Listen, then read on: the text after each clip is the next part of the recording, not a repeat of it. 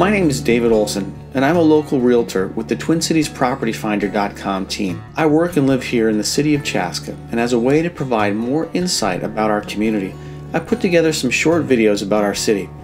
Today's episode gives a brief history of the city of Chaska, so feel free to share this with anyone you know who might be thinking of selling or buying a home in our community.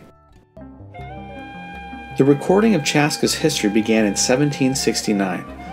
Though several markers indicate that the area was inhabited before this time, the city's name comes from the word Shasta, which is derived from a Dakota name often given to a firstborn son.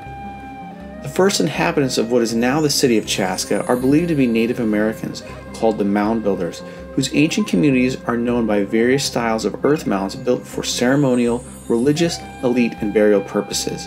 The mounds in Chaska City Square are reminiscent of this practice. Later on, the Dakota Indians, once known as the Sioux Indians, moved into this region that was referred to at the time as Big Woods. Jonathan Carver was exploring the area along the Minnesota River in 1776 and recorded his explorations. Much trading took place in the river valley during this time, especially between French-Canadian fur traders and the Dakota. Eventually, a trading post was established in Chaska, and by 1851, the area was opened to settlement through the Treaty of Traverse des Sioux and was known as Little Rapids.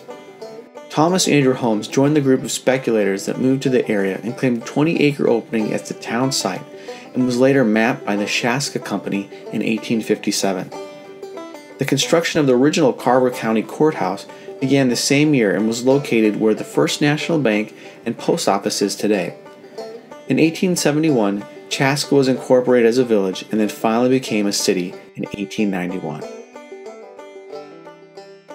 Brickmaking began in 1857 due to an abundance of high-quality clay in the area. Chaska became a prosperous brick manufacturing center and shipped bricks by boat to St. Paul. The city developed quickly as a result of this brickmaking, along with steamboat trade and the Minneapolis and St. Louis Railroad. Other industries thrived during this time, such as flour making, butter making, vegetable canning, processing of beet sugar, and other agricultural products, and the curing of pickles and sauerkraut. Chaska's population averaged around 2,000 and remained relatively unchanged for the first half of the 20th century. Chaska remained a small town until the 1950s and 60s when the 7-county metropolitan area reached Chaska. The Jonathan Newtown design was quickly introduced and it brought new land, jobs, and people to the area. The city is still expanding and growing today. Many modern industries have moved to Chaska and they continue to do so.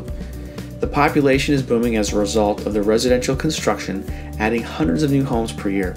Commercial businesses continue to pop up, providing retail and service opportunities to residents. And despite all this change and progress, sensible development regulations and careful planning have preserved the sense of community and rich heritage, allowing Chaska to exist as both a small town and modern city.